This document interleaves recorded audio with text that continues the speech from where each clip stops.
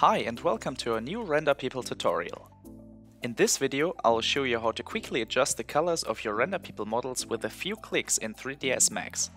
By changing the colors of your models in your 3D scene, you'll be able to create many different color styles of your Renderpeople models.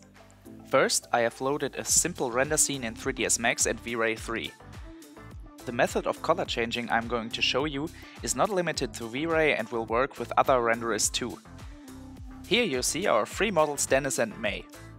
Both of them come with a V-Ray custom blend material setup, which include AK, diffuse, normal and alpha maps for every major surface of the model. For changing the color of the model, we will replace the default texture map with a composite map. For example, I will now change the color of May's shirt. First, I need a composite map with two layers. In the first layer, I place the diffuse map of the model, which is very important because this is the base image we would like to adjust. In the second layer slot, you put a color map. In this case, I'm using a V-Ray color map. This map will later define the color of the shirt. If you're working with other renderers, the native color map of 3ds Max will also work. Right now it is very important that the color map is set to a neutral gray, which is the exact value of the 0.5 in the red, green and blue channel. Now that we have added the color map, it is important to define the region we want to adjust. To mask out the area we want to edit, simply copy the shirt mask out of the material setup and add it to the second layer mask slot. In the material preview you can see that the color of the shirt was changed to gray. The only thing we need to do now is to change the blend mode.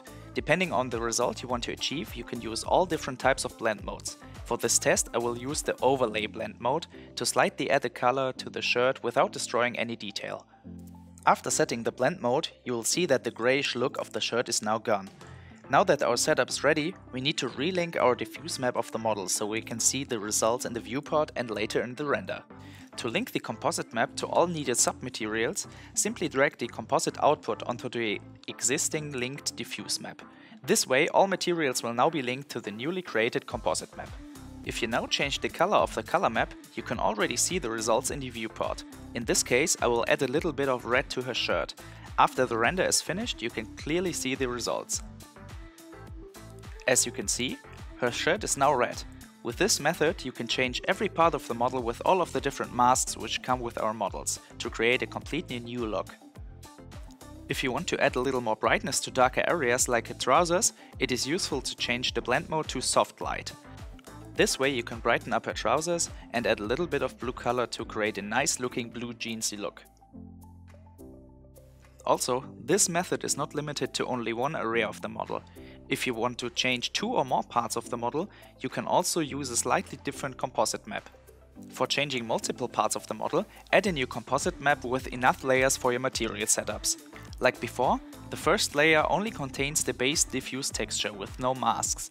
In the additional layers, you can place all different masks and color maps you want to use. Adjust the blend modes and colors until you're happy with the result.